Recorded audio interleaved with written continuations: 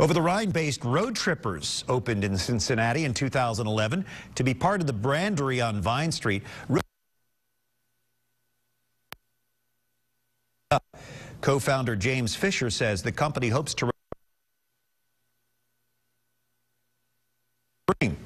Road Trippers is an app that allows travelers to plan a route based on driving distance, travel time, and approximate fuel costs.